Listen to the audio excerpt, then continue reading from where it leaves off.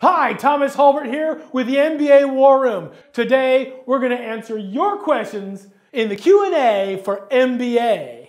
War Room, baby, yeah!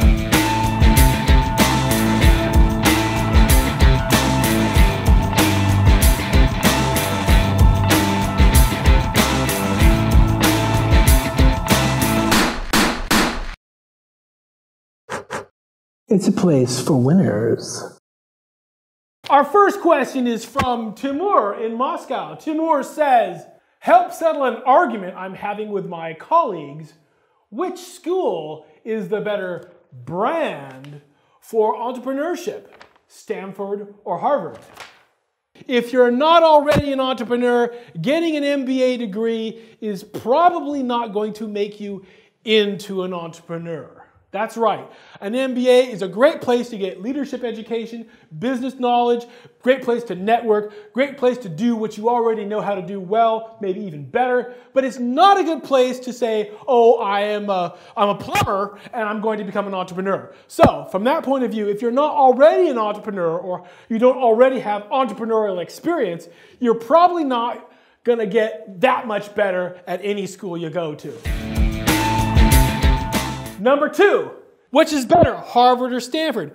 The better question is, which school do you want to go to? Where do you fit? Because they're both great brands, right? Right. Okay, so let's talk about who do you want to work for. Let's say you have two employers, Satan and Jesus, and you're saying, Thomas, who should I work for, Satan or Jesus? They're both top brands, right? But you already have a preference. So why don't you go work for the one that you want to work for rather than squabbling about which brand is better? Go where you fit. All right? Okay. Thanks, Timur. Life hack fact. MBA life hack fact number 12. FOMO and the MBA. Are you getting an MBA because you're afraid of missing out? That's kind of a dumb reason to get an MBA. Okay. Let's think about it. Your friends are getting an MBA, your friend has already applied, your friend lives in the UK, you got a friend in New York, he's getting an MBA there, you got a friend in Singapore. Should you get an MBA? Will you be a loser if you don't get one? Let me tell you, you're not going to be a loser if you don't get an MBA. You're going to be a loser if you do what other people think instead of what you think. That's right. You're going to be a loser if you don't do what's good for you, if you're going to do what other people say is good. Are you ready for the war room? Our next question is from Evgenia in St. Petersburg. She says, my boyfriend and I want to apply to the same MBA program. Will being a couple affect our chances of being admitted? The answer to that question is maybe. Nobody has ever been admitted to an MBA program as a couple.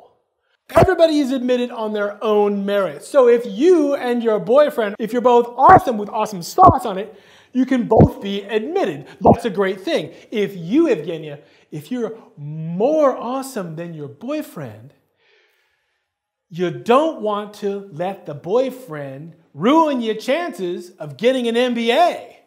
So apply as you like, but if you've got to get it with that guy, beware, because schools don't care.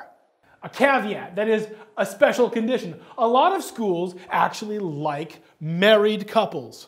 That's right, they do. Harvard especially has a special soft spot for married couples. Why? Because they see the married couple or the partners as having a better social foundation for their leadership. That's right. Some schools, they prefer single people who are independent and free to act, and other schools like to have married people because they see the social foundation of a relationship as better for overall performance.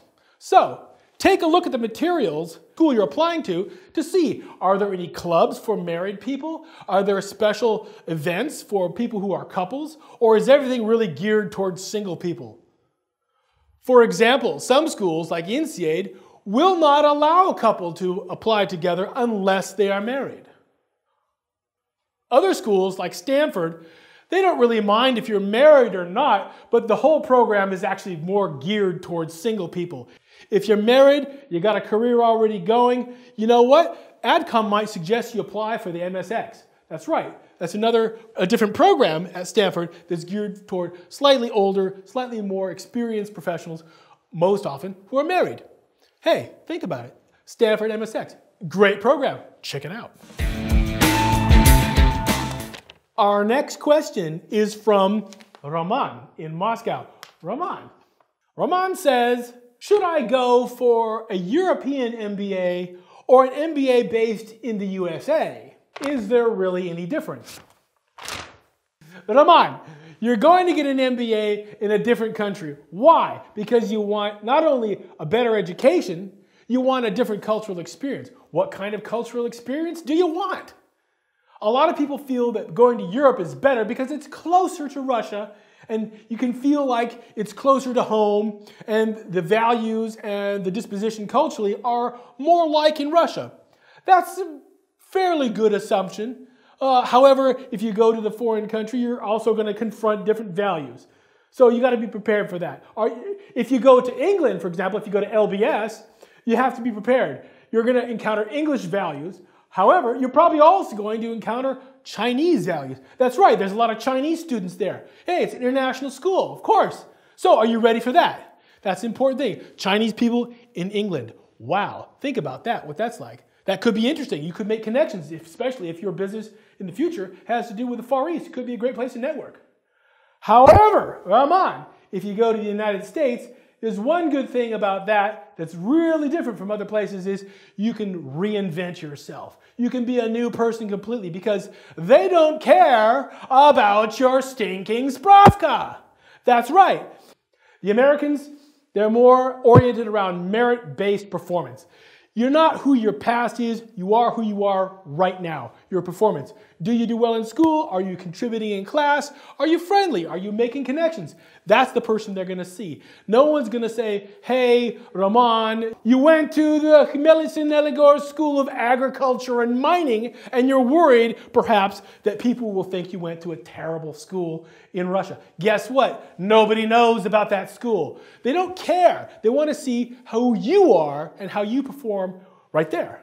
And so if you put your heart into it, if you're really into it, and you want to mingle and drop your bags and be someone new, reinvent yourself, that might be a good option to go to the United States. It's great. There are great MBA programs all over the world.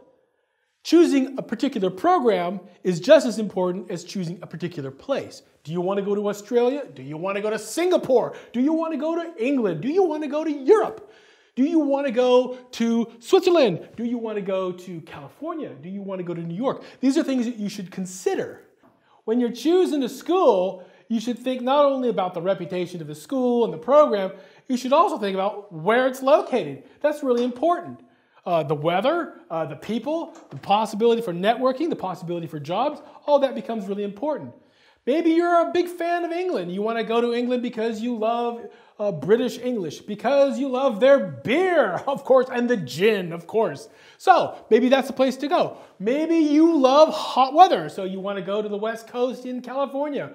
Or maybe you don't care at all about that kind of stuff, and you just want to go to a place where you're focused on education. Maybe something like Columbia in New York City, where you just have the city around and you're focused on your school and city life. Hey, these are things you got to think about.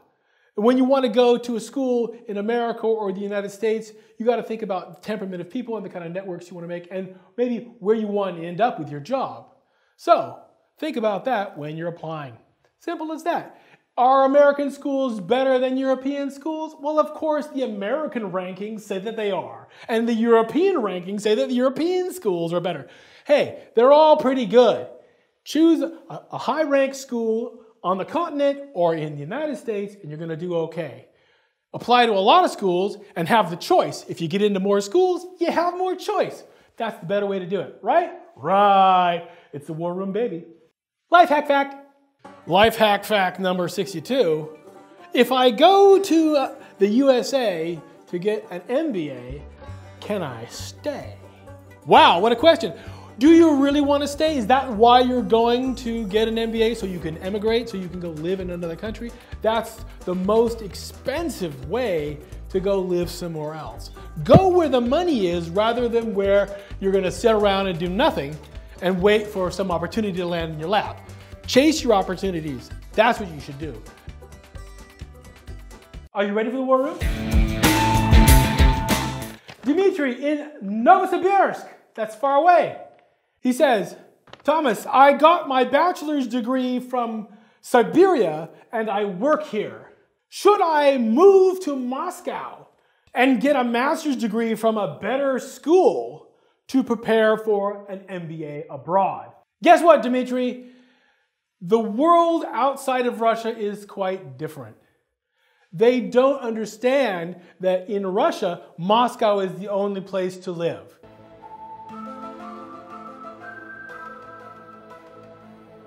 They don't get it. They think if you went to school in Siberia, it's okay, because there's plenty of schools in Ohio and there's plenty of schools in Nebraska, and they think these are okay. So when you think of you in Siberia going to get your undergraduate degree in Siberia, they don't say, oh my God, he didn't go to Moscow, he must be an idiot. No, they don't think that. Only you do. So the good news is you get to drop that stuff and forget about it. If you have a good job, if you're performing well in your job, what you can do is you can apply. You don't need to get a special, better degree from a better school in Moscow to apply, especially if it's going to take up a lot of time and money. Now, if you want to have a career in Moscow anyway, that might be a choice you want to make. Because, well, we live in Russia, and people think, hey, Moscow's the place to go. St. Petersburg is the place to go. I got to live in these better cities to get a better job. Okay, no one's going to argue with that. However, no one's going to say that if you didn't come from Moscow, you can't get an MBA. So don't think that you're a lesser applicant just because you come from a different place. Actually, that might be more interesting for them. They might be able to find something special and interesting about you because you come from this place where the world is different. Maybe that could be part of your story instead of the boring, tragic story of you being born in a hole in Siberia and walking naked and barefoot all the way to Moscow as a way to prove that you're somehow a Superman and worthy to go to a school. That story is old and dumb. No one wants to hear that story anymore, so don't tell it. Tell your story. It's going to be great. You're going to apply, and I'm sure they're going to love you. All right? Our final letter is from Diana in Ufa. Diana says, Hi, Thomas. I love the war room. Thank you. What do you think? Is there any problem for a Muslim woman to apply for an MBA in the USA? Deanna, believe it or not, when you apply for an MBA in the United States, you will not be a Muslim woman. You will be a Russian from Russia, from the Russian region, competing against other candidates from Russia. That's right. Your whole life you've been a Tatar, your whole life you've been a Muslim woman, but now you're going to be a Russian. And so they're going to think about that. Will you be the Russian Muslim woman candidate up against the other candidates from Russia? Hey, that might be an advantage, actually. You might look like a superstar, someone from outside the box. That could be really cool. Do you have the grades? Do you have the experience? Do you have the leadership qualities that it takes? If you do, you could have a real good chance. Now, don't worry about going to America and being a Muslim. America is full of Muslims, and they're all going to get an MBA too. And there's plenty of company on any given campus. Do you want to join the Muslim Women's Society for Business?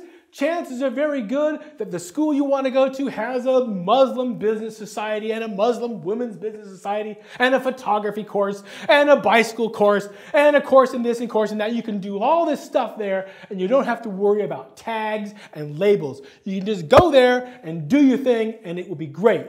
Be who you are. Don't be who they put you in the box as, all right? So if you want to do what you want to do and you've got the qualifications to make it, guess what? You're qualified.